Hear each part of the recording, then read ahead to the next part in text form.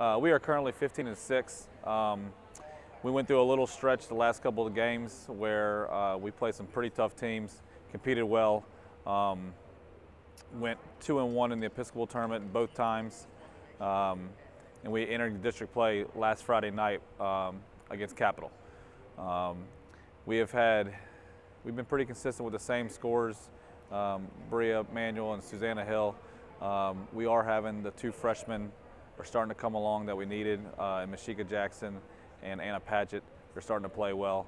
And then Jalen Woods is our fifth starter, who is our consistent, just does all the little things that we need done. So far we're actually doing pretty good, a lot better than I thought.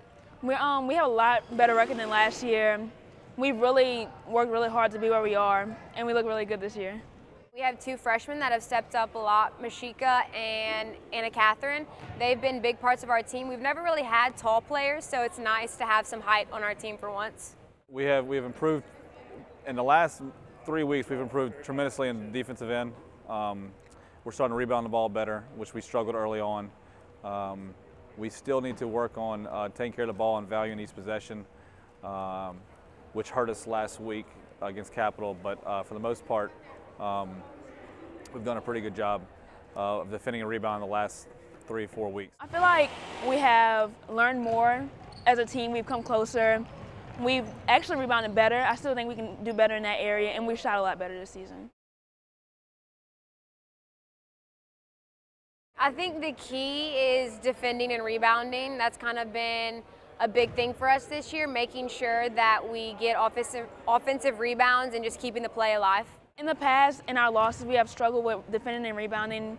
We're big on the inside, but we're not really sure how to use it. So I think we have to defend. I think we also have to give the ball inside more to our bigger girls because we have them now. The key to beating East Feliciana is going to be to take care of the basketball and then to defend and rebound. And we have to not focus on if we're not making shots early, we have to continue to rebound and defend. If we don't do that, it's going to be a long night. If we get hung up on the ball not going in the basket, then we're going to struggle on the defensive end. So that has got to be the main focus, is defend and rebound the whole time. If we do that, we'll be fine against them. That's just the key. I mean, that's the main key.